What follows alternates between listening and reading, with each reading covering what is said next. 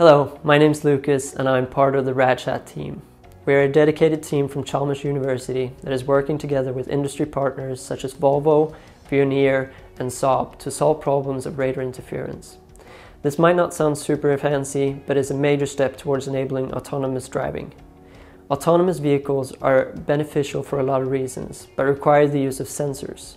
These sensors will lead to interference, and interference can lead to sensors being blinded, making the car miss important objects, like for example a pedestrian.